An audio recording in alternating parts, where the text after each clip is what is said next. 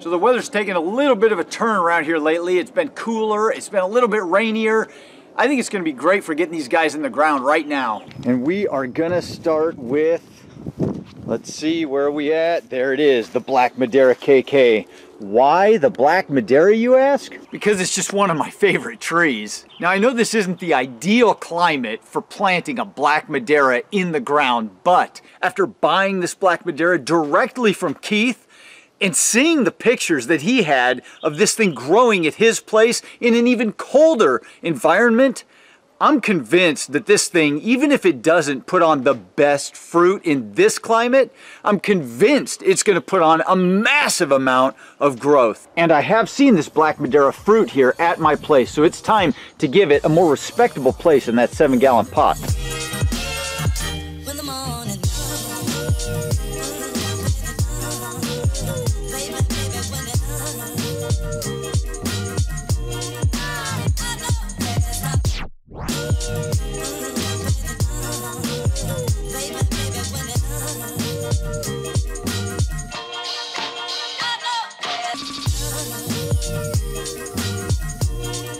And there it is, the Black Madeira fully planted.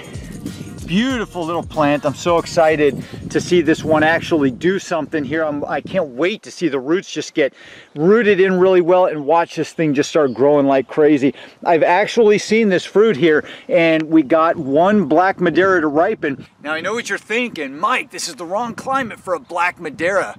But I've got some other thoughts on that. And those of you who live in the Pacific Northwest will know what I'm talking about. We get a bad rap in this area for having more rain, just more rain than anybody else in the country. But I did some research on this a few years back because I was trying to understand our rainfall in terms with my rhododendrons. And what I found shocked me. So based on the clouds, you might assume that we get massive amounts of rain, but the truth is we don't. In fact, if you look it up, you'll find that we actually get half as much rain as the highest rainfall areas in the country. The state of New York, and I think Alabama was the other one, average up over 60 inches a year, whereas our area only averages around 30 to 35 inches a year. Half as much. The thing we take the record for is more cloudy days than any other state in the union, which isn't the most ideal situation for figs. However, there's one little ace up our sleeve that we have, and that's simply Indian summers. We might be cooler in the spring headed into the summer, but we actually have long, dry, hot summers for our location. Now the Indian summer aspect comes into play at the end of summer. Thank you, Henry. We typically have a longer, hotter, drier summer further into the season, further into the fall time, so all the way up until about the middle of October, it will be very dry around here and relatively hot for our area. And that is the ideal time of year to have all of that heat and sunshine right when these figs are ripening. Case in point, here's my Italian 258, and I absolutely love this fig. It's such a beautiful tree, and this one has outperformed the Black Madeira for me. It has produced several figs on it that absolutely taste wonderful. If I had it in a hotter area or a greenhouse, they might turn out even better, probably would. But I'm really curious to see what these things do in ground. So the next one that we're gonna plant out is gonna be my Italian 258 that I got from Herman.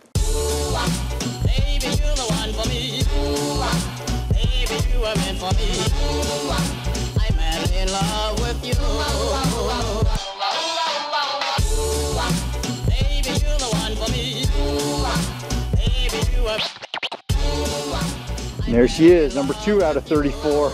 I'm excited now that we got this in the ground. These roots are just gonna grow massive, and this thing is just gonna really start taking off. That's just my theory anyway.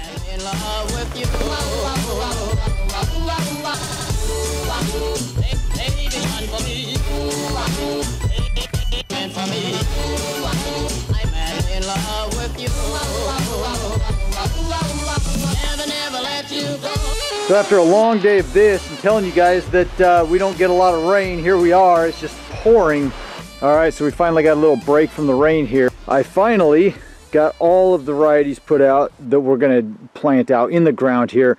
You saw this morning, I planted those two, the Italian 258 and the Black Madeira. The rest of them I was just kind of setting out where I wanted to plant them. I've moved some things around. We'll go over all these varieties here shortly, but I just wanted you to get a glimpse of what all this is going to look like once we get them planted.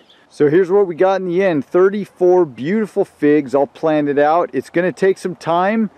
This year, I'm not even counting on fruit or anything spectacular. I just want to see good, solid root development. So we're going to go with this Osmocote fertilizer. It's just a nice, well-rounded fertilizer. Going to be a slow release one that goes for about 6 months. So this will last all through the summer for these figs. First up, we got our little Violet de Bordeaux. And I'm going to do a scoop on each of these trees. I might actually come back and do more later.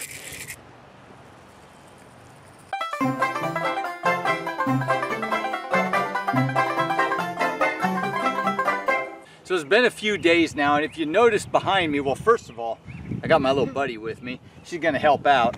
But if you notice behind me, we've got hay stacked up everywhere. We've got a bale of hay next to every single fruit tree out there. And I came across an awesome deal. So I was thinking, how am I gonna mulch all of these things right now? Because it's just a ton of trees, so it needs a ton of mulch. But somebody was selling these bales for $3 a bale, trying to get them out of their barn so they can get new hay for horses this year. And I wanna show you guys something real quick. These are 3 bales of straw. I know it doesn't look like straw, but it is, trust me. Several years ago, we bought this as a target for my daughters when they were shooting their arrows, and they sat here for a couple of years now. I think, how long has it been, Allie? Maybe 2-3 years. They've been sitting here in the rain, in the snow, in the sun, and look at what they've done. First of all, straw bales aren't 6 inches tall. These things were a good foot, 14 inches tall when they started, and over the years they've compressed down just naturally. And look what I found the other day when I looked at this. When you dig in between these layers, I was finding, look at that little roly-poly in there, little bug. And I was digging down, I was seeing worms down in there. Look how rotted that stuff is. There's little bugs down in there, and it's just moist and turning into good, rich, good, just awesome mulch. And if you smell this right now, it actually is starting to smell like soil. So I know that all of these bales out here are gonna break down over time and provide awesome mulch for these little figs for $3 a bale. So what we're gonna do is come out here, we're gonna cut the ties, and we're gonna do about 2 flakes of hay thick, and we're gonna do just a box around each of these plants, 1 bale each plant, and then just kind of move on down the row.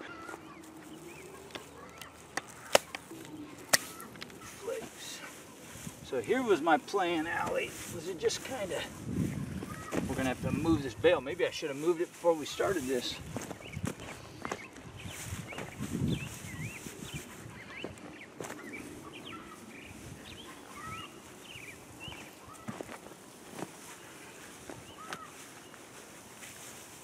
You got 2 flakes? Mm-hmm. Good deal. Thank you.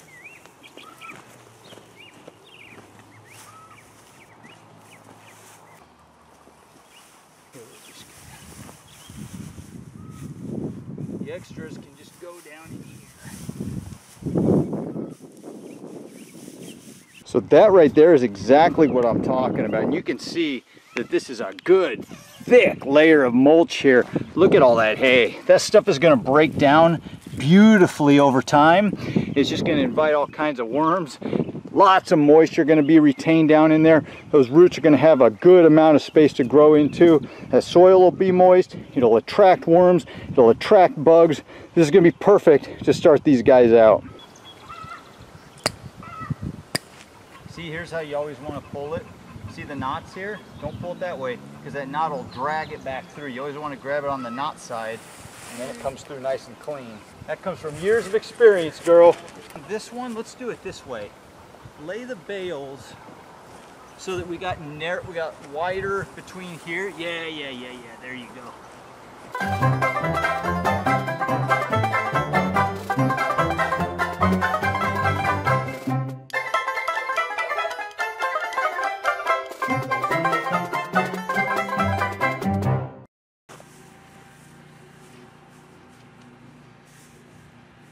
Now Now you guys know that I am a big fan of mulch. Tons of mulch on any plants, and what this is going to do is suppress weeds, keep moisture around the plant so that it's got a constant supply of water to soak up from, and then it's just going to build soil, and that's what this is all about. 4 more rows to go. Let's get after it. All right, we finally got them all done. Thank you so much for your help. Now what are we doing? Dinner. Dinner! She's conned me into making pancakes tonight.